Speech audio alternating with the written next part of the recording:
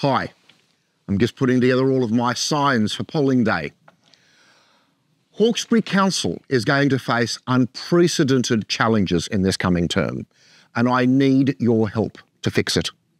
Over the last 3 years, under 2 Liberal mayors, Council's debt has ballooned from $16.3 million to over $62.5 million, one of a raft of metrics that have slid, plus an even larger list of issues and projects that have been delayed or mishandled.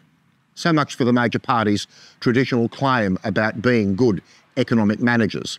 And worse, our infrastructure backlog, a measure of how behind we are on the maintenance of roads, parks and other facilities, has risen from 2.1% to over 9.3% in just 2 years.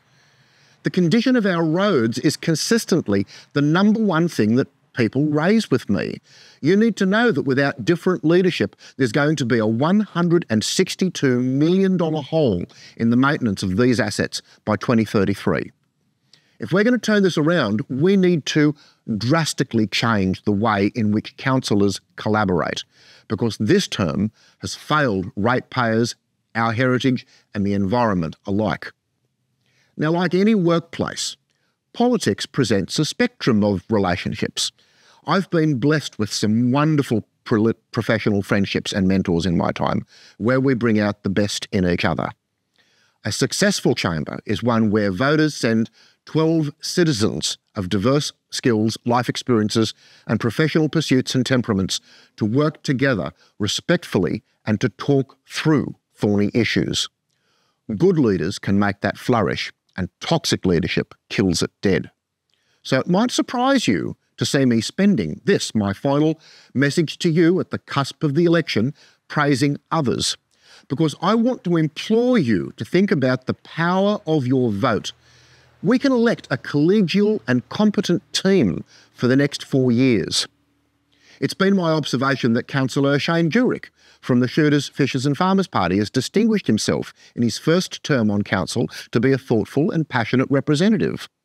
Councillor Mary Lyons-Bucket has a wealth of experience in local government and is very sensible and collaborative in her approach. Councillor Danielle Wheeler from the Greens is, in my estimation, usually the smartest person in the room, and the degree of preparation and factual knowledge that she brings to each debate proves her to be a huge asset to council. Councillor Liz Sheether has earned my respect over a quarter-century of friendship simply because of his heart to serve our community. He's seemingly involved in everything and has a huge institutional memory and fundamental decency, and he's exhibited that through decades of public service.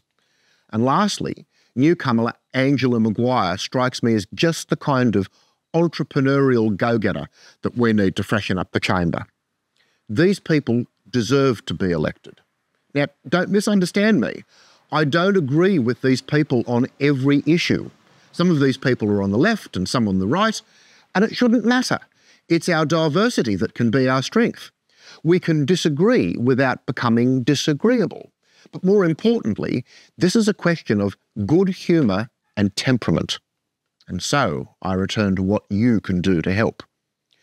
We can all think of politicians that seem incapable of saying anything nice about people that they disagree with.